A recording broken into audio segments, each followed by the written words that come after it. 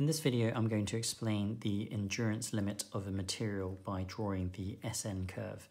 Now, in the exam, you may be shown a picture of a tibial poly which has undergone catastrophic failure, and you may be asked, why has this happened?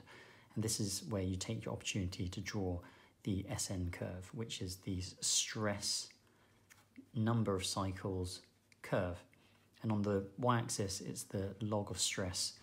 And here you have the number of cycles in millions of cycles. And the SN curve takes a gentle curve like this, but it plateaus.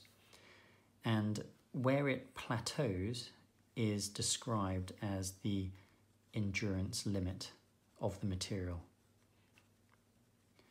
And of an orthopedic material, this is arbitrarily set at 10 million cycles, because clearly you can't indefinitely load a material infinite times to see when it fails. Now, most orthopedic manufacturers will say on their implant that their implant can withstand approximately 1 million cycles per year. So if it can withstand 10 million cycles, it should last 10 years. However, you can see that if a material is stressed in an environment which is in a high stress environment, you can see that it's going to need a much less number of cycles before it fails, because it's operating above the endurance limit of the material. Conversely, if a material operates much lower than the endurance limit, then technically it can last an infinite number of cycles.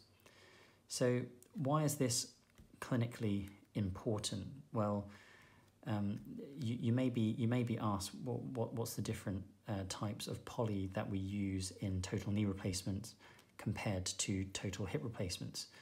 So in a total hip replacement, you can imagine that the polyethylene cup and your femoral head component, in this environment, and it's important to understand that materials orthopedic materials will operate in different environments. They'll operate in environments in high stress and operate in environments in low stress. In a total hip replacement, you have a very high contact surface area between the femoral head and the polyethylene insert. With the high contact areas, you have low contact stresses.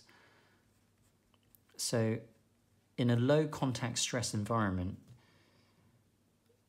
you'll be operating in an environment down here.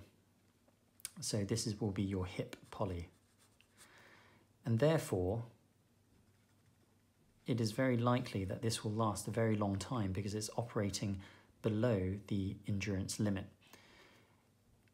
Conversely, in a knee replacement, you have almost like a round on flat design.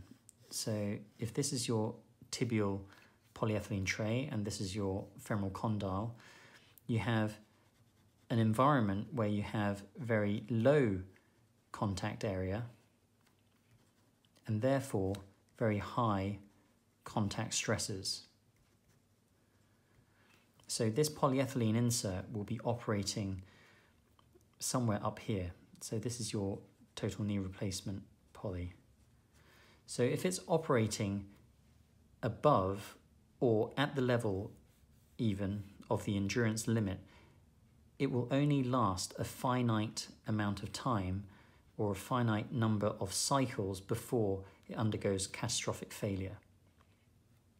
So it's important to know that in a total knee replacement, it's a different environment compared to a total hip replacement, which is why in a total hip replacement, the important properties of the polyethylene isn't fatigue resistance because it operates in low stresses. The important properties are that of increased wear properties, which is why in a total hip replacement, you're more likely to see a cross-linked polyethylene, which has much better wear properties but less fatigue resistance.